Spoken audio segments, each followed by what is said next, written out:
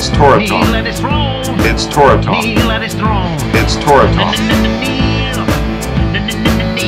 It's Torah Talk. It's Torah Talk. We are witnesses and watchmen of Torah. Welcome to Torah Talk with Lew White and Mark Davidson, a Torah Institute podcast.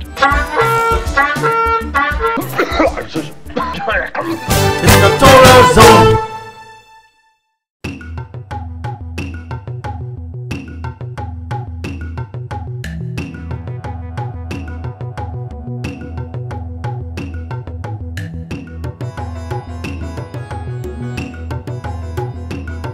Hey, good morning, brother. Good morning. How are you? Good, how are you? I'm fine.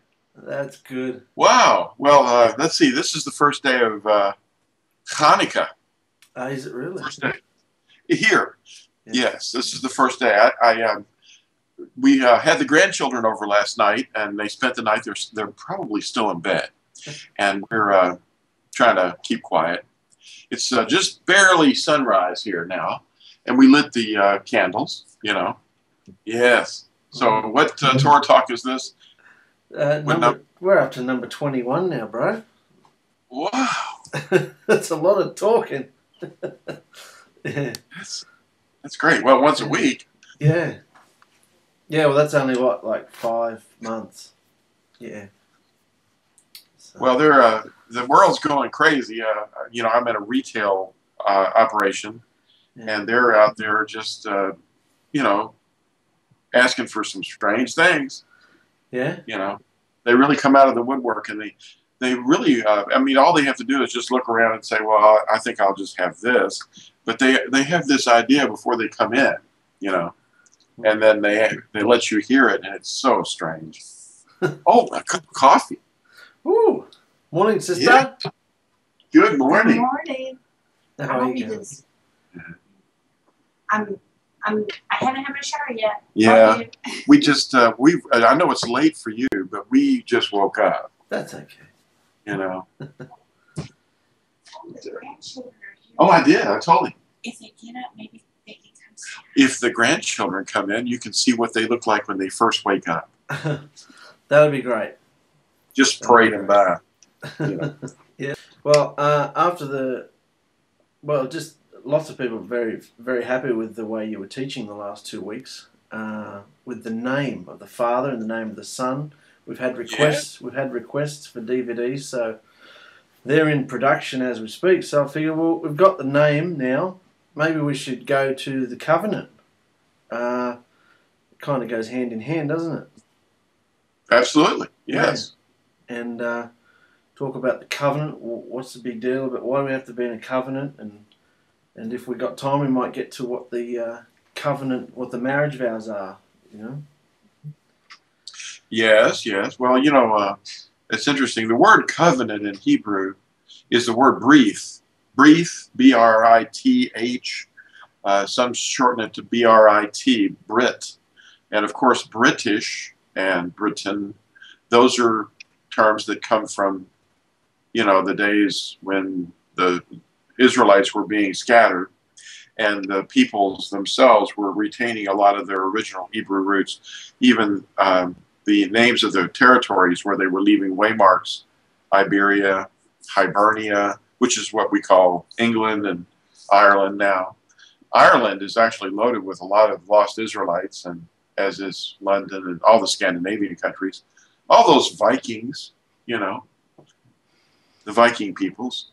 And Denmark, Danes, you know, that's the tribe of Dan. And of course, you know, Yehuda. And there's the, some people will have to look this up, but there's a place in the scriptures in Bereshith or Genesis where there was a boy named Pharez that was born, and his brother, and one popped his hand out, and the nurse put a ribbon around it, or a cord, and it was, I thought it was a red cord. Anyway, that red cord is emblematic of, you know, the kingship that should be his, but It was actually the other child that was born first, fully. But the one that breached first was the one that did not receive the royal line. And, you know, that's a controversy right now. And we could study that too a little later, but when I can get the details on that and give you the current events on that. But that's another story. But Britain, Brit, is the word in Hebrew that means covenant. That's a translation, though, but the actual word, the literal meaning of it, is to cut, you know, to cut something. And that's why circumcision is called the cutting, or the covenant. It's a covenant sign. And so covenants usually were accompanied by signs. And the covenant that was made with Noah and all the living creatures was the rainbow, and that's the sign of that covenant, you know.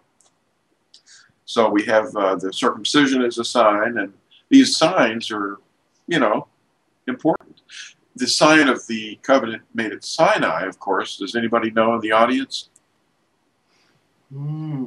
Sign of the Sabbath. Oh, Sign of the Sabbath. Was it really? Fantastic. Yeah. The everlasting covenant has a sign, and of course the sign of the everlasting covenant is also everlasting. Why wouldn't it be? So the sign is the Sabbath. The sign between Yahuwah and his people forever is the Sabbath, the weekly Sabbath. And so that's kind of cool. So the covenants are accompanied by signs. But when Abraham, or his name was at that time Abram, and he had just finished meeting with Melchizedek, and shortly thereafter he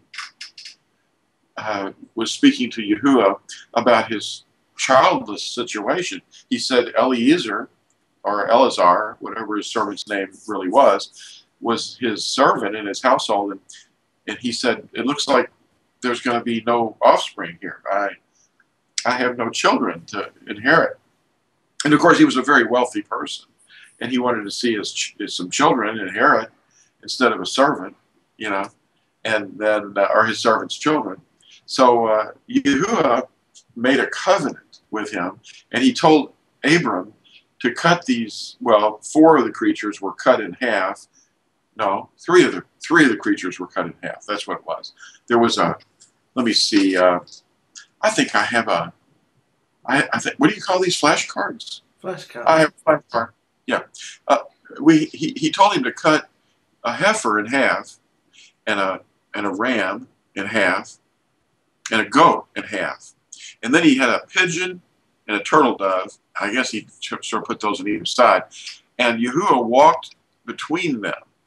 Okay, and when Yahuwah walked between them, that was the sign of them being cut. That was the cutting of the covenant. So Brit, breathe, means to cut. And in the case of many of the covenants, they're not contingent upon anyone, both parties doing something. A covenant is a promise. It's a contract, but it sometimes doesn't require both sides to really do anything, because Yahuwah, on his own word, stands, and in his own name, he stands behind it. That's why a person's name is only as good as his word, you know. Yeah. So if you have a good name, then you always keep the things that you say you're going to do. You observe them and you keep doing them. Now, Yahuwah has never let anyone down on his word. And so he has a very perfect record and a very good name. And so that name and word, and we always talk about it because we're not serene, but we always say, well, we're guardians of his name and his word. And those two things are like, you know, always the thing that we're talking about. At least that's what we talk about. But, you know, I hope all the other Natsarim in the world talk about it. We're defenders. We're, you know, watchmen, guardians of his name and his word. But anyway, the contract, or the thing that Yahuwah made with Abram, I think it was around Bereshith or Genesis chapter 15. If anybody wants to read that whole, it's like 20 to 21 verses. And we could read it. It's really kind of fun. I think I can get it up here. But the thing of it is, he went through this and walked between them, and he just promised Abram. You know, he made a promise. Wow. And we can read that promise. See, Abram at that time wasn't expected to do anything. He was just making a request. And Yahuwah loves us so much that, and he knew that Abram was going to become the nations, you know, the father of nations. And so he was basically making this with one man, but through that one man, all the nations would be baruched or blessed, you know. Let me see if I can find it. Anyway, the covenant at Sinai is similar. Of course, that was a marriage, but let me see if I can find this. Here we go. Genesis 15 starts out, after these events, the word of Yahuwah. Now that's interesting. That's a phrase, the word of Yahuwah.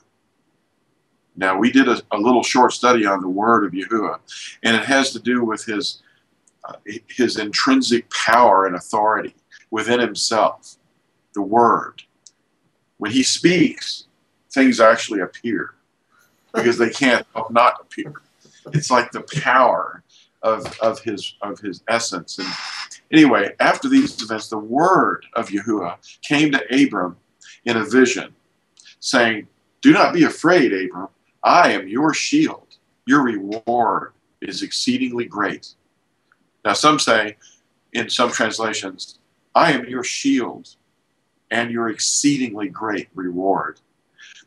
And Abram said, "Sovereign Yahuwah, what would you give me, see I go childless, and the heir of my house is Eliezer of Damascus?" And Abram said, "See, you have given me no seed, and see, one born in my house is my heir. And see, the word of Yahuwah came to him, saying, this one is not your heir, but he who comes from your own body is your heir." And he brought him outside, and he said, "Look now toward the heavens, and count the stars, if you are able to count them." And he said to him, "So are your seed." And he believed in Yahuwah, and he reckoned it to him for righteousness, because he believed what he said. And he said to him, "I am Yahuwah, who brought you out of Ur of the Chaldeans, to give you this land to inherit it." And he said, "Sovereign Yahuwah, whereby do I know that I possess it?" And he said to him, "Bring me a 3-year-old heifer, and a 3-year-old female goat, and a 3-year-old ram, and a turtle dove, and a young pigeon." And he took all these to him, and cut them in the middle, and placed them each half opposite the other. But he did not cut the birds. And the birds of prey came down on the carcasses, and Abram drove them away. And it came to be, when the sun was going down, a deep sleep fell upon Abram, and see, a frightening great darkness fell upon him. And he said to Abram, "Know for certain that your seed are to be sojourners in a land that is not theirs, and shall serve them, and they shall afflict them 400 years." That kind of reminds us of Charlton Heston. You know, "But the nation whom they serve, I am going to judge, and afterward let them come out with great possessions. Now as for you, you are to go to your fathers in peace, and you are to be buried at a good old age. Then in the 4th generation they shall return here, for the crookedness of the Amorites is not yet complete." And it came to be, when the sun went down, and it was dark, that see, a smoking oven and a burning torch passing between those pieces. And on the same day Yahuwah made a covenant with Abram, saying, "I have given you this land. I have given this land to your seed, from the river of Mitzrayim to the great river, the river Euphrates, with the Canaanite and the Kenizzite and the Cadmonite and the Hittite and the Perizzite and the Repha, Rephaim, and the Amorite, and the Canaanite, and the Girgashite, and the Jebusite. And that's the end of the chapter 15. But he was giving him a promise. And it came true. Yes, it did. We're all from Abraham. Yes, and that was before gunpowder was invented. Yeah, the burning torch. Yes, the burning torch. No telling what that looked like. It's just a description of it, but it's a translation. Right. So anyway, the covenant that we're all really excited about is the one that was renewed for us in our hearts, and it was written, a love for it was written in our hearts by Yahusha. When we get when we surrender and we turn to him and we say, I want to serve you, and in immersion, and then he brings us a love for his words and his covenant. So, and that was something that was given at Sinai, but to all the children. Yeah, I'd like to talk about the renewed covenant because I was talking to a lady last week who was her son was well, they're all Christians, but her son is a Christian pastor, and she was asking about Christmas, and I was telling her about witchcraft, and she was like, I don't think we have to be afraid of those sort of things. You know, I don't think we have to be, you know, they've all been washed clean by the blood. You know, we don't have to be afraid of those things. And she was going on like that, and I said, well, yeah, that's cool. I understand that. I'm not afraid of them, but I said, Scripture's very clear that Yahusha, if we love him, we're to keep his commandments, and he tells us what he likes and what he doesn't like, and he hates us cutting down trees and putting them in our house. So I said, that's what he says, not really about what you think or I think. It's what he says, and she was getting a bit hot under the collar, and you know, oh, that's been nailed to the cross. You know, the law has been nailed to the cross, and all this sort of thing. So then I had to go and explain all that and replacement theology and all this stuff. So yeah, it's a big thing. The new covenant. They're always calling it the new covenant. Get rid of the old and the new covenant, where we're all free now. We live under grace. And so I'd love it if you went into the renewed covenant. You don't call it new, do you? You call it renewed. Well, the word renewed is a more accurate description of it. Renewed, as in the fact that we don't have a new moon. It's not like a different moon. It's the same moon, but every time it cycles around, we call it a new moon. And so as long as we don't misunderstand, that's appropriate, as long as we understand it's not a different covenant. But you see, they would love for it to be a different covenant, because that's what replacement theology is all predicated upon. There's a different covenant because there's a different people. And they recently went in the Roman Catholic magisterium or circus, they basically have come forth and said that the Yahudim, or the Jews, are no longer Yahuwah's people. And well, that's what they've all been hinting at all along. And that's why they were persecuting them. And there was so much controversy and contention, because there was like competition, you know, when in fact everyone is entitled to become enjoined into the covenant, you know. The renewal of the covenant was prophesied, though, in Jeremiah chapter 31, which is awesome. In fact, Nazarene are mentioned in that chapter early on in the verses. You know, would you like to read those verses? Yeah, go there. This is foundational. See, it's difficult to have a foundation built upon unclean things.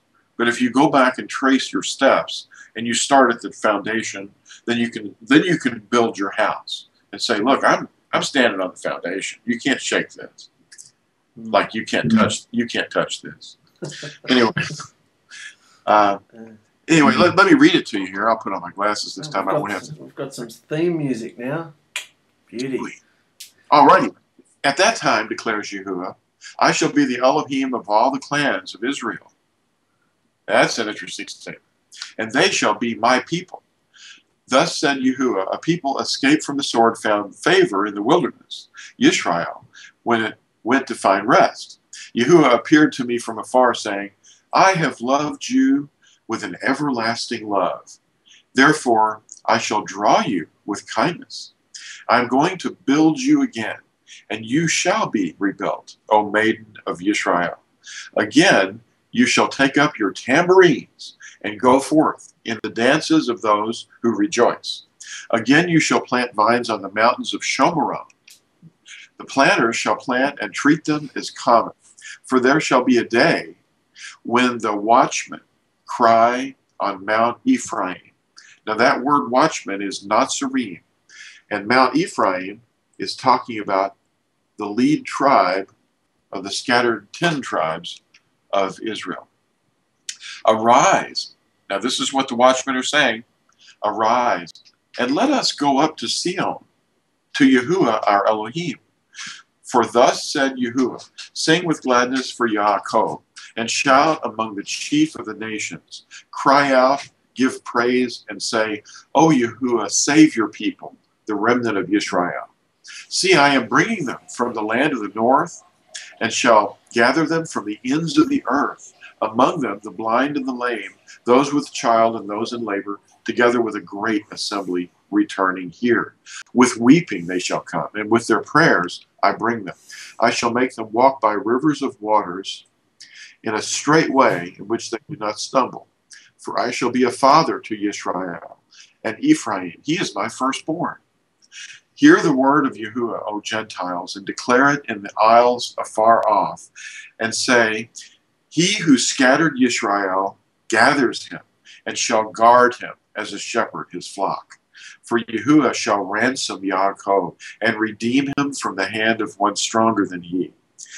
And they shall come in, and shall sing on the height of Sion, and stream to the goodness of Yahuwah, for grain, and for new wine, and for oil, for the young of the flock and the herd. And their being shall be like a well-watered garden, and never languish again.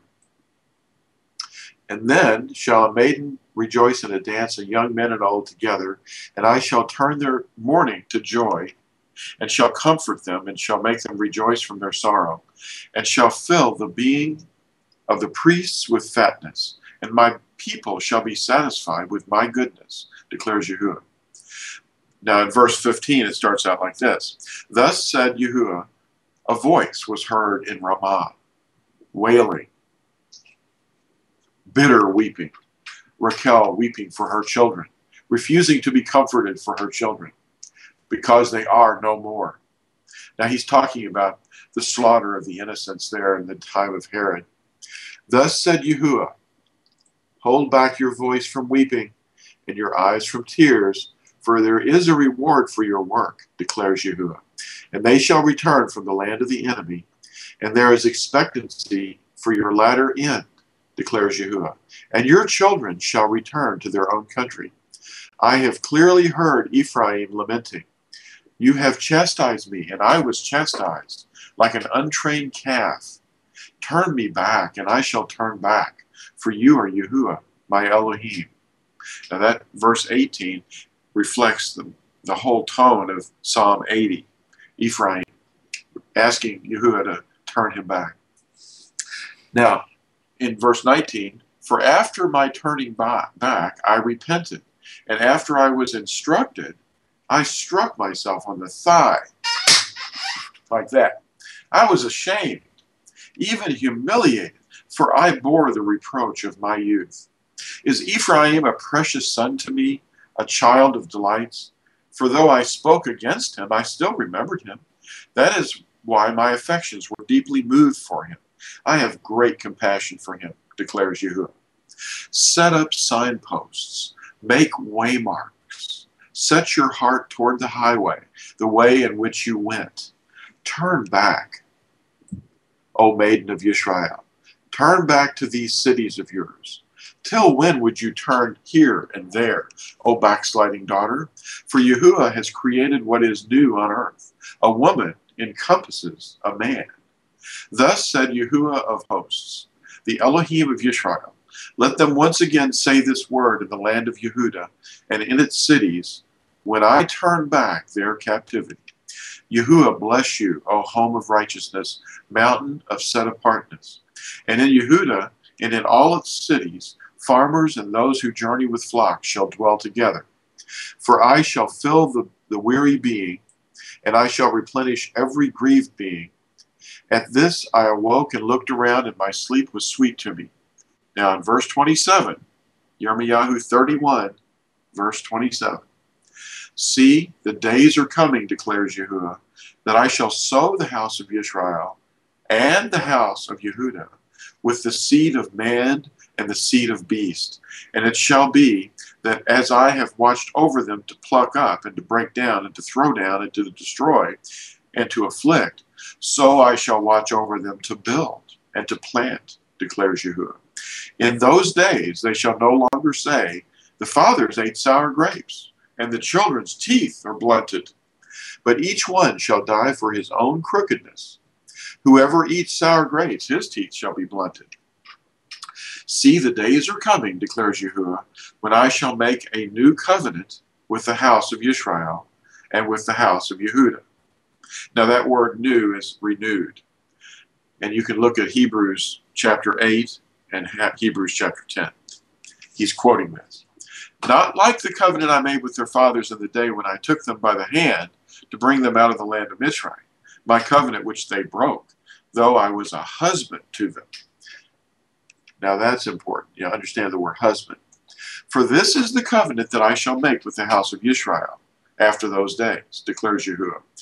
I shall put my Torah, that's their instruction, his instructions, in their inward parts and write it on their hearts. And I shall be their Elohim, and they shall be my people. Now that's important to see the distinction. The covenant is not a different covenant. It's because he's saying that the difference, though, the new covenant is the difference. Instead of being written in stone tablets, it's going to be written in men's hearts. And no longer shall they teach each one his neighbor and each one his brother, saying, Know Yahuwah, for they shall all know me, from the least of them to the greatest of them, declares Yahuwah. For I shall forgive their crookedness and remember their sin no more. Thus said Yahuwah, who gives the sun for a light by day, and the laws of the moon and the stars for a light by night, who stirs up the sea and its waves roar. Yahuwah of hosts is his name. If these laws vanish from before me, declares Yahuwah, then the seed of Yisrael shall also cease from being a nation before me forever. Thus said Yahuwah, if the heavens above could be measured, and the foundations of the earth searched out beneath, I would also cast off all the seed of Yisrael for all that they have done, declares Yahuwah. See, the days are coming, declares Yahuwah, that the city shall be built for Yahuwah from the tower of Hananel to the corner gate. And the measuring line shall again extend straight ahead to the hill Garib. Then it shall turn toward Goa. And all the valley of the dead bodies and of the ashes and all the fields as far as the Wadi Kidron to the corner of the horse gate toward the east is to be set apart to Yahuwah. It shall not be plucked up or thrown down any more forever. Anyway, it's interesting. He talked about how eternal this covenant is. If the heavens could be measured, that's not going to happen. The foundations of the earth searched out. So that's the main point. That's the main point of the renewed covenant, was it? That one was written in stone and the other is written on our hearts. Yeah, it's that simple, really. And when they were standing at Sinai, and Yahuwah asked, he was waiting for the confirmation or the acceptance of the covenant, that all the children of Israel, all the tribes, not just the Jews, but all the tribes that would become the nations of the earth, declared, all that you say we will do and obey. They accepted the covenant. And Ephraim, who received the firstborn blessing, still has that blessing upon him. And he's all over the world, sown into the nations.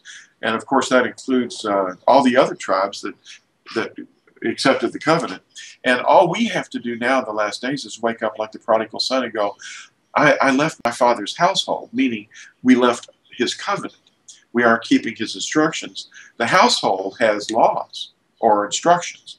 And when we didn't want to live with the father, he scattered us, and the prodigal son left and wasted the father's wealth.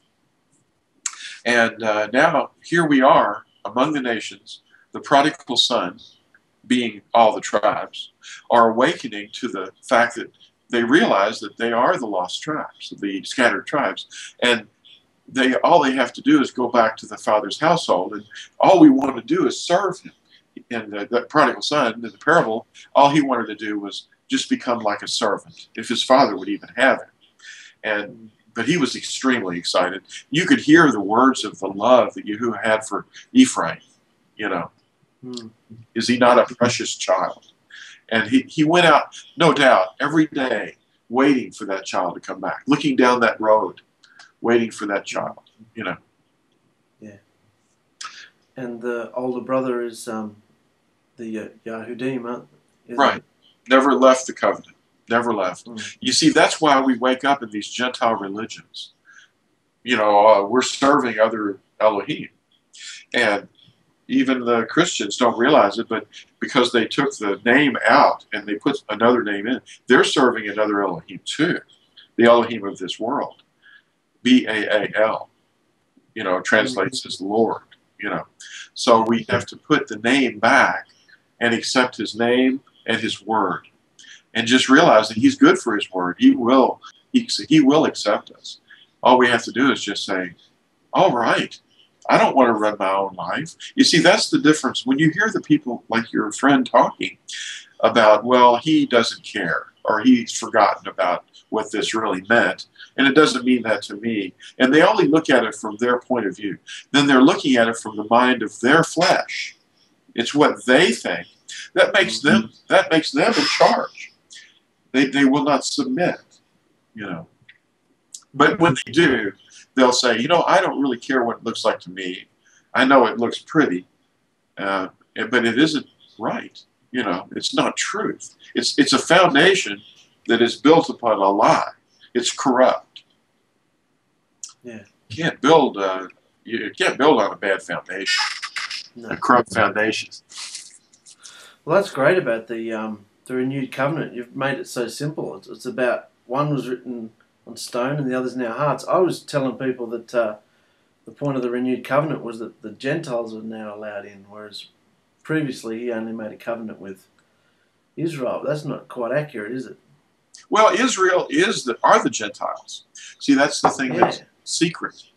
In the movie, or not the movie, the documentary, the seminar. There's a seminar on Torah Zone called The Secret. And you can get that DVD, or you can watch it on YouTube, I believe. And the secret has been kept from the enemy, that we were sown into the nations, and we're going to return to the covenant, you know. And we're doing it in the last days. That's amazing. We're a secret. It's like he's breeding us in secret, a secret army. Yep. And we're all waking up, and we're going, what? And we're the prodigal, you know, the prodigal son, the son that wasted everything.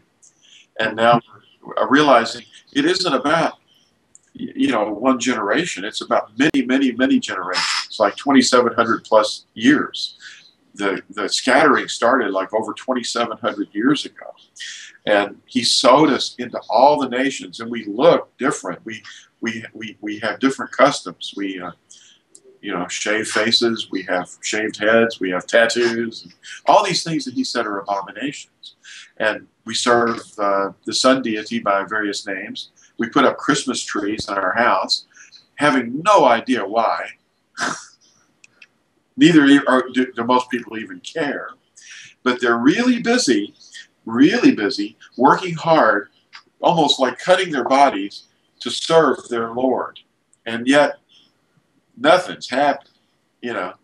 They're not happy, you know. I mean, I look at you and I see happy. You know, you're really a happy fellow. And I hope I'm happy if I don't have joy in me. It's the joy that we have is because we know our Creator. And we know His name. Psalm 91, you know, it says He's going to protect us because we know His name. And how can they think that they can read the Lord and say, yeah, that's His name? Or no, He has many names. Well, where's that scripture?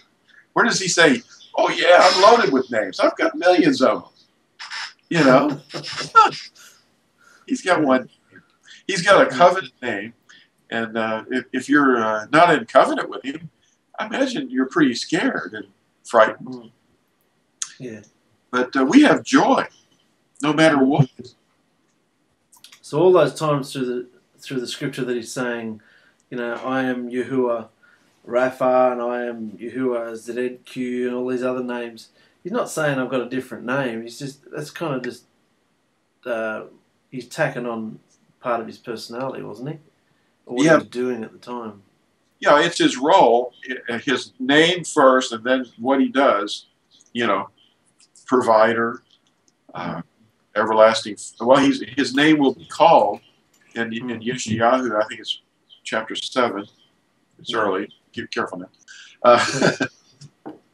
His name will be wonderful. Yeah. His name will be called wonderful. Not his name will be wonderful, but his name will be called wonderful. Yeah. Counselor, everlasting Father, mighty Elohim. You know, it's an amazing thing. And we're talking about Yahusha, everlasting Father, mighty Elohim. So the whole point about the covenant is that it hasn't changed. No, he wouldn't change. What was an abomination to him,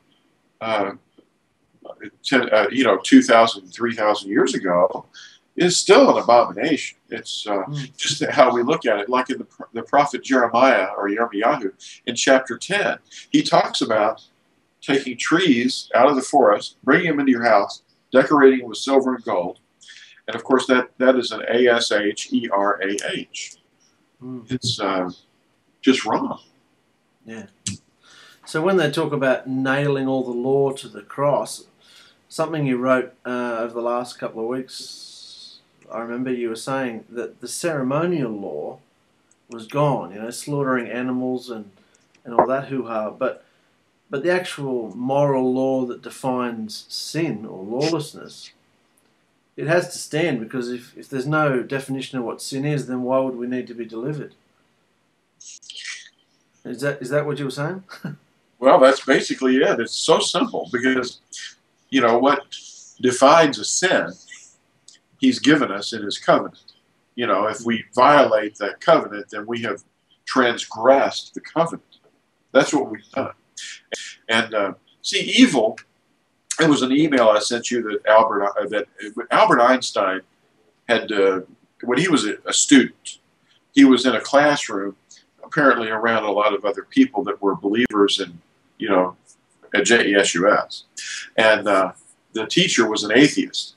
And he was saying, well, you know, do you think that there's good and evil? And of course, good and evil are two different things in our minds, but only one of them really exists. Evil does not really exist because it's the absence of good. And just like light and darkness, light, and Albert Einstein illustrated this with heat. Remember in that little email? Yeah, yeah. And he wrote that book in, I think it was 1921 or something. It was called God versus Science. Anyway, heat exists, but cold does not exist. Light exists, but darkness does not exist. It's just the absence of light. So Yahuwah did not create evil. Evil is just simply like darkness. It's the absence of light, which you know, it's just our own thinking where we make our errors. Our premise is actually flawed at the beginning, and that's what Albert Einstein was pointing out to his teacher, saying, well, your premise is flawed, you know. So, you know, when we violate the covenant, when we read the commandments and the instructions, the directions, that's what they are. They're directives. They're declarations, you know. And when we open ourselves to them, then we receive them and we want them and we live by them. It programs our thinking, because those are the thoughts of Yahuwah. And when he says, I am Yahuwah, you're Elohim, well, that very first part is the tip of the sword. And if you change that and make it someone else, then the identity is stolen. Yahuwah's identity is gone. You know, and so that's why that last seminar was discussing that. The war in heaven is over who is the sovereign of esteem. Yeah. You know, Elijah was, or Eliyahu was having that battle with you know, or that debate, you know, at Mount Carmel over this very issue. And we're standing up doing it again. Why would we have to do that? You know, you have to do it over and over and over. Say, you know, Lord, what is that? You know, let's go back to Yahuwah. You know, that's what we're saying. That's what the prophecy is. Let us return to Sion, to Yahuwah, our Elohim. You know, not to the Lord. The translators are tricking us. Yeah. But I think what a lot of the Christian teaching, as far as the covenants, is that they're saying that there's so many of them, and each one sort of succeeds the last one. You know, there's a covenant with Adam, there's a covenant with you know, Noah and Abraham and Daud. There was a covenant with Daud, and then there was lots of others in between. And so, what was the big difference when Yahusha came along and set in motion a renewed covenant the night before his death? What was the main point of that? well, I think one illustration that answers that is if we look at his brother's writings. His name, they call him James, Yaakov, his half-brother, Yahusha's half-brother, addressed his letter, or his epistle, to the lost tribes, or the scattered tribes of Israel. And he's writing to the Gentiles, who are the scattered tribes, you know, among the nations. And he's, you know, illustrating the same things that Yahusha himself was saying. Repent, for the reign of Yahuwah draws near. And this message has got to go out into the earth, and we're to teach the nations. He said, go and teach all the nations to obey everything I've commanded you to obey. And of course, he's not like got some insider group of new commandments. You know, he did give us a new commandment because he was summing everything up, you know, to love one another. And that is a commandment. That's something that he's given us. He said it's a new commandment, but it could be implied as a renewed commandment, because all the commandments that were given were directed as how to love Yahuwah with all of our mind, our heart, our strength, our being, and love our neighbor as ourselves. And see, the first word is ahab, which is love. We're learning how to love. And of course, when he said, this is a new commandment I give you, he was basically saying, well, this is summing everything up. If you love one another, then you of course, you wouldn't stop loving him. You love him above all, you know.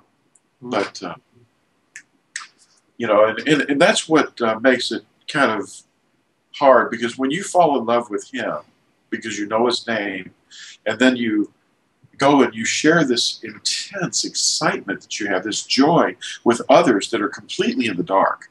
I mean, their minds are darkened, and they're just covered over with all this nonsense, you know, all these strongholds. When you're talking to a person that's lost, they're not aware of all the trash and all the misinformation that they're clinging to. They cling to it with fondness. They love their little wreath and their trees and their pumpkins and they love their Sunday thing. When they even hear the word Sunday, their hearts burn with joy. I mean, they do. We used to be like that. Well, I was like that. Yeah.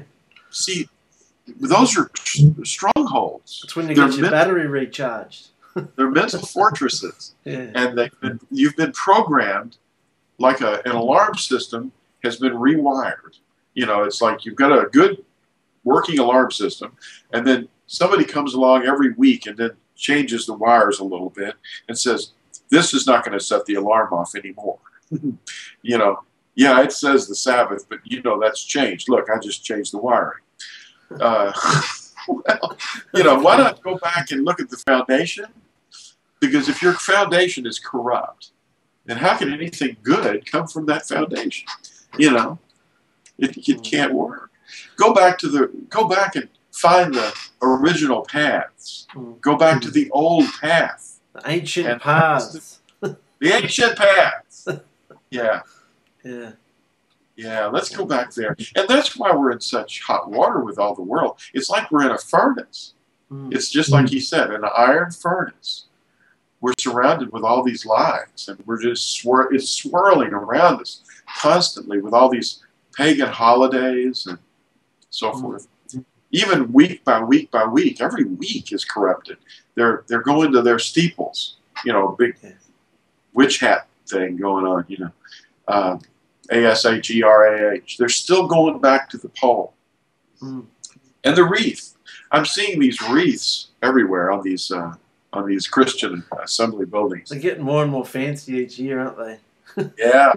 So when Yahusha came and set in motion, he had his Last Supper with his emissaries, and he said, this is a renewed covenant in my blood.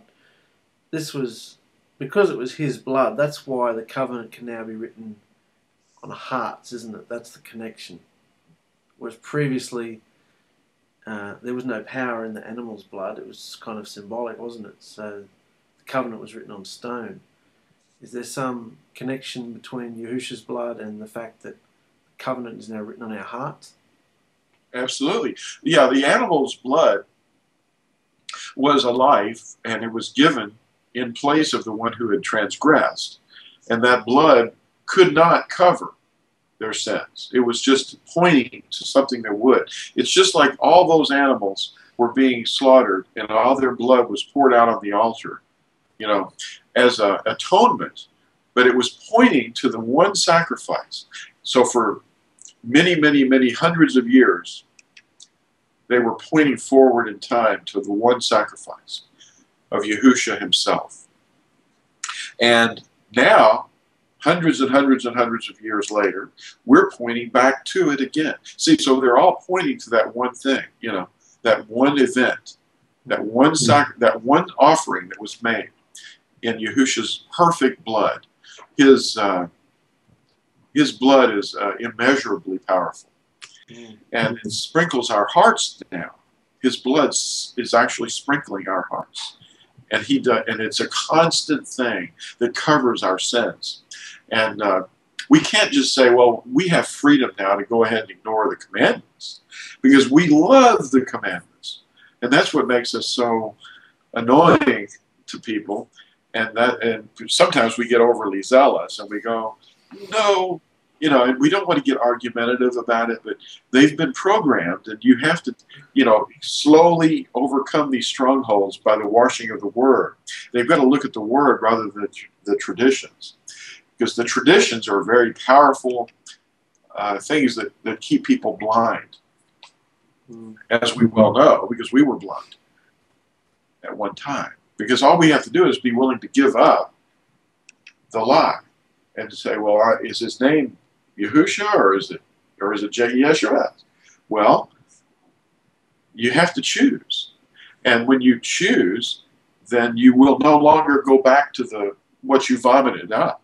Because if a dog returns to its vomit, then what have you done?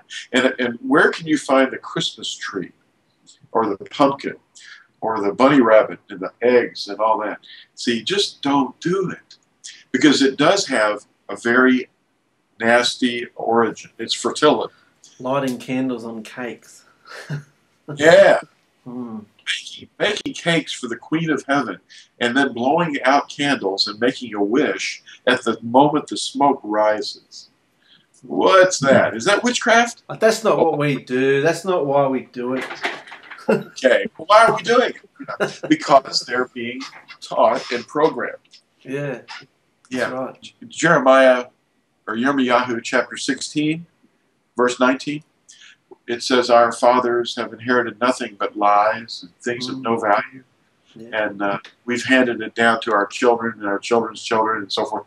And that's what we're seeing here. See the imprinting of pagan ways, and then the next one is imprinted. It's amazing. We might call it quits tonight, eh, brother? All right then. And next week we'll go into the 10 Commandments, the marriage covenant, and we can dissect them and go through one by one, and you can tell us what's happened to them and where they There's are a now. flash showing each commandment certain key words. Yeah, beautiful. That Yeah, would be great. fantastic. Okay. That's great. Wonderful talking to you, brother. Well, it was really great seeing you again. It's been over a week now. So I'll see you next week at the same time. Yeah, we'll let you know. Speak to the girls, see what they're doing. Yeah. Right. Well, thank you, and we'll see you soon. Love you. Love you too, mate. Okay, bye-bye. Bye-bye. Torah Talk. Torah Talk. I said return. Torah Talk. Come on into the ancient past. Torah Talk. Return to the ancient past. Torah Talk. Return to me. Torah Talk. Return to the ancient past. Torah Talk. Return to me. Torah Talk. Return.